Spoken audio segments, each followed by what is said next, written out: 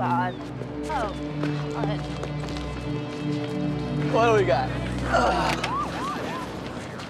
Point blank to the jaw. Upward trajectory looks like a 9mm. Ow. Somebody wanted to make a point. Is this too nice for the perp to have left behind? Maybe it's the victims. I don't suppose you found the gun that comes with this lovely holster. Nothing in the car. No, we didn't find the weapon. Of course not. That would make it too simple, wouldn't it? You got an ID on the body? You're gonna love this one. Whoa, Judge Warren Varela. What?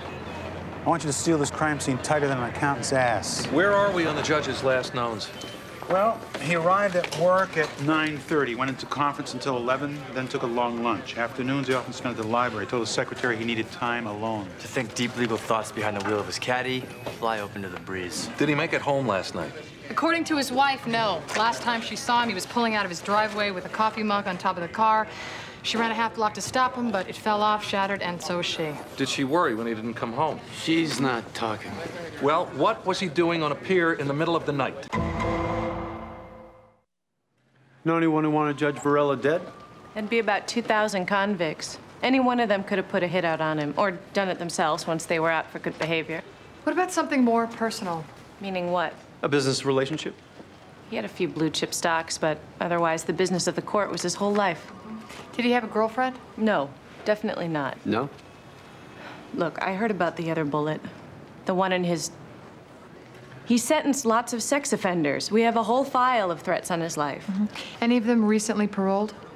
Help yourself. I hope you find who did this. So do we. No, I mean, I'd still be flipping burgers at the Hamburger Heaven if it weren't for Judge Varela.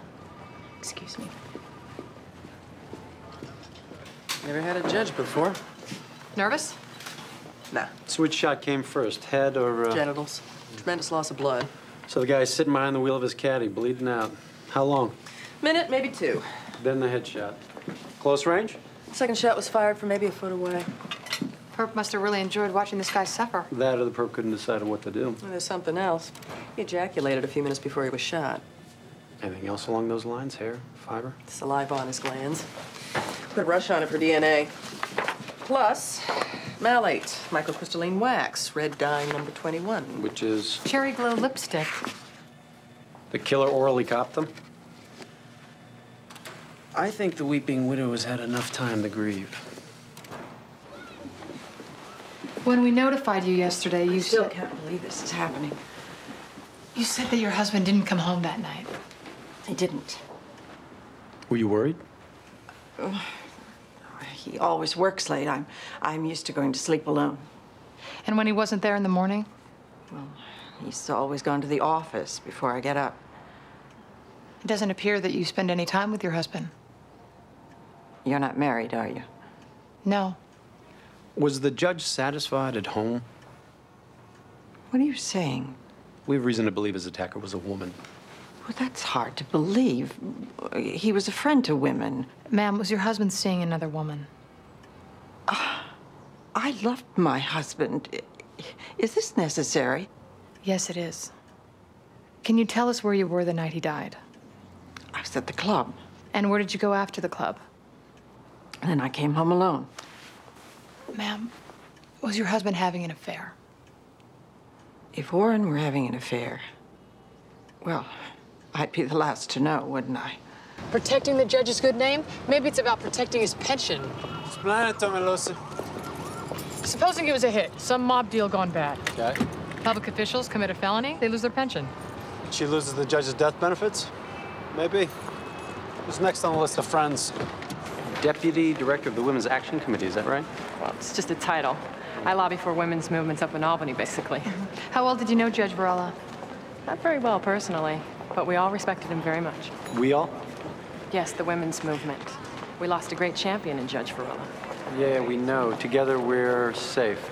The governor asked me to come down to help in the memorial service. If there's anything that you need in your investigation, his office will make it available. What about his enemies? What about them? Anyone want him dead up in Albany? You're joking. What do you mean? Well, I would check out the wife beaters and the rapists that he put away first if I were you. Thanks for the advice. Call me anytime. We will. Look, I didn't call you guys. You bitch! I didn't call you! Stay away from her! Get down! Yeah, you didn't do nothing! Shut up! Get up! I didn't do nothing! Get up! Yeah, you're a real saint! Don't you be coming back here expecting to sleep in my bed! Yeah, I got plenty of beds and I don't need yours! That's right. There's a lot of cops where you're going, all right? Hey, back up, tough guy! Come on!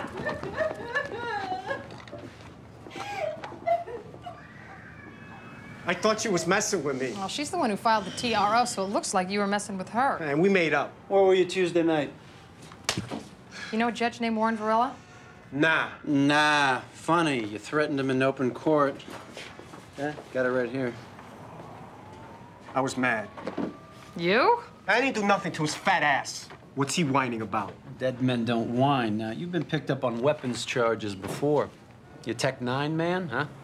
Hey, if I still had a gun, it wouldn't be no 9mm, man, no style.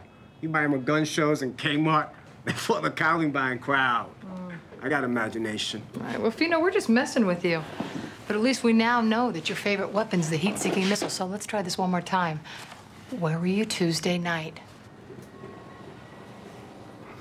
That's parenting classes. You could check it out. Okay, your kid breaks curfew. What do you do? What? What's curfew? Why were you paroled? You see, we've been checking you out, and you threatened to kill the judge at your parole hearing, and 3 days later, you're out?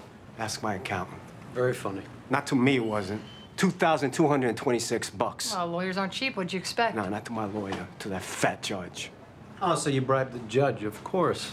It's very original, Delfino. He said I had to give to some charity or else. Bye-bye. I didn't do nothing. Of course you did. You failed the parenting midterm. I can't possibly keep track of the 400 phone calls I get a day. Even from a judge moments before he was shot to death? Well, I didn't put that together until now. It was some procedural thing. This is weird. What is? Well, we're from New York City, and you're treating us like we're the hicks from upstate. That's silly. But even the dumbest detective knows how to run a computer search. I'm not following you. You worked for Judge Varela, right? Oh, what, that Judge Varela? Mm-hmm. And thanks to him and his recommendation, you can now afford these lovely suits. I don't know what you're talking about.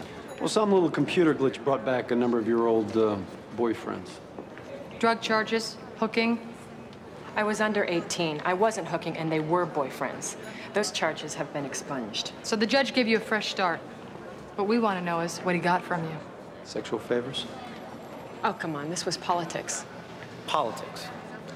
Politics is picking up the phone and getting a guy who really has been rehabilitated out of prison so that he can support his wife and family and get them off of welfare. Is that a crime? No. But bribery is.